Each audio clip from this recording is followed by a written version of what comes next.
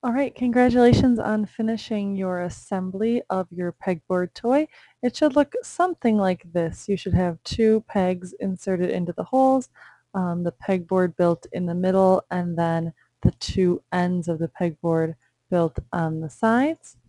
The pegs should be inserted such that they can move up and down through the holes, but notice if I'm moving side to side, the peg is still just sliding up and down. So it's been inserted, but it has been set such that it can still move like a peg would in a pegboard. The next step to become a level 3 inventor is going to be to create the working drawings for your thing so that somebody could actually go and build it. Somebody could see the measurements and the design that you've constructed. The first step in making the working drawings is to actually start in your assembly file, and you need to pay attention to from what view you're looking front on at your pegboard. So notice how if I'm at a back view, as it shows up in my upper right hand corner, I'm looking at the side. If I'm on the left, it looks like the front, but I'd put that extra little design on the front. So my front view is actually my right side, and that's going to be important when we do our drawing files.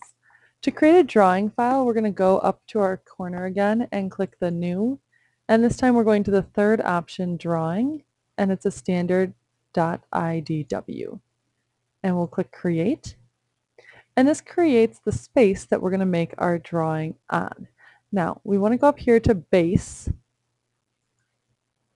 and we need to decide what the base view is going to be, what the main view is going to be on our page.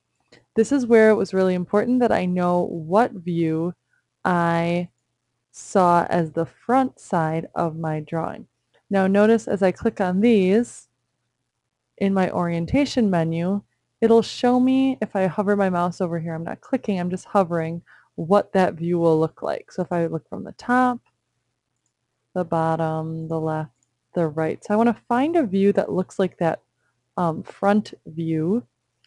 And then I'm going to change my scale. I'm going to scale it down a little bit so it's not as big. So I'm going to do 1 to 2 so that every inch becomes half an inch in my drawing. And then I'm going to click OK. And you'll notice that it placed that front view on my piece of paper.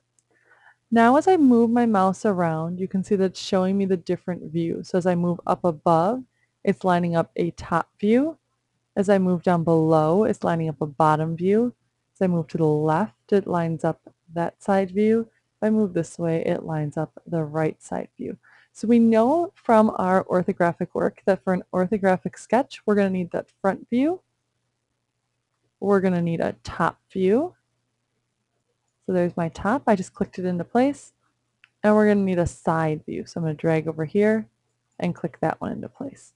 You can also do an isometric view up in the corner. So notice if I move at an angle, it makes me an isometric sketch in the corner, and I can click that one into place. When I have my front view and my 3 other boxes clicked into place, I'm simply going to right click and click create. Now right now they're all kind of shoved on half of the piece of paper. So if I hover in the box, notice I'm not clicking on a certain thing. I'm hovering so that dotted box comes around it. I can move my drawings to the side. Because orthographics are all lined up with each other, you'll notice when I go to move it, that line's going to appear, and that's the only line I can move it on. I can't move my front view over here. So you can get it arranged how you'd like it to be.